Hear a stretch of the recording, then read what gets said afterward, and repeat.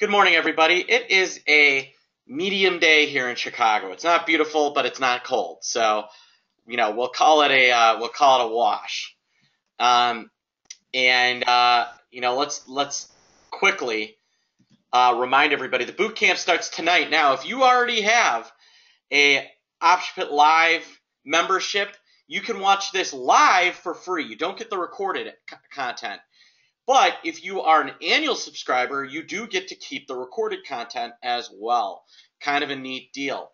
And it's going to be, a good 8 hours of some pretty awesome training, and you get to listen to that good-looking guy. And we had another good-looking guy up there, but I had to take that down because it was bigger than the entire balance of the thing.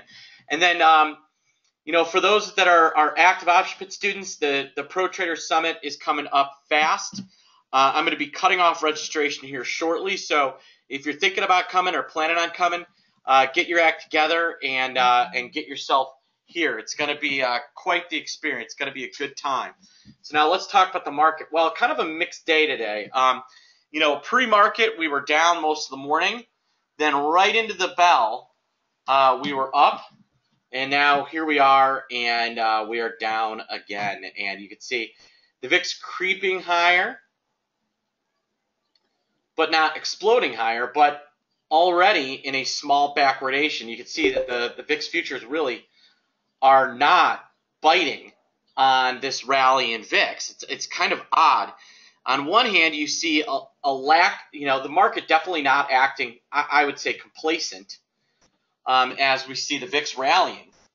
But on the other end, you see July basically trading, saying meh to anything that comes out of the VIX July. All right, and you see the June basically trading under the VIX cash, and that's just odd.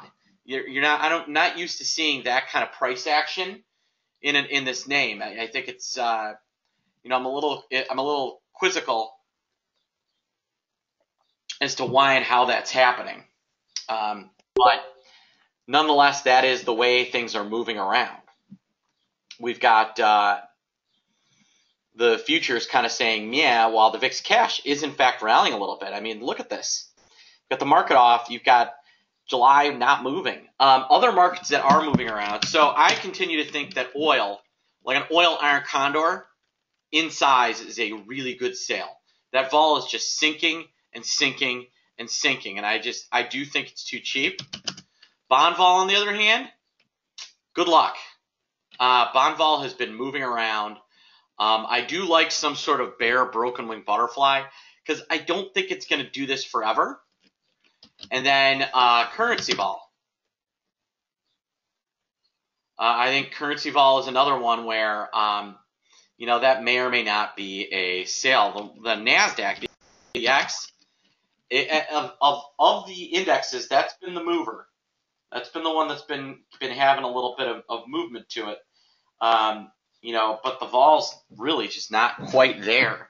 It's not trading at a huge premium, and it's definitely moving a lot more than the S&P and moving a lot more than the Russell 2000. So that's an interesting one to be watching and watching kind of the nothingness happen. So, from there you've got, Apple getting beat into its developer conference, Amazon down, Alibaba, so all the kind of the big tech names other than Google. Google, which has not done anything since since they split the share types. And then you can see the financials are off a little bit today despite the move in rates. And again, those volatility risk premiums are just acting really funky.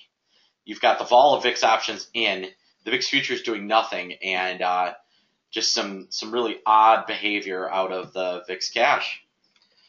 All right, folks. I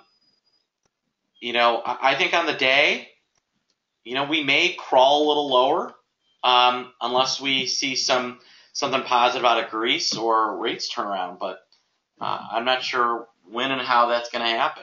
So I think we may see just things kind of crawl around. I'll be interested to see whether the futures ever buy into what's going on. Thus far, they have not. So it'll be a really interesting thing to watch. All right, folks, on that note, I hope everybody has a great day, and I will talk to you shortly.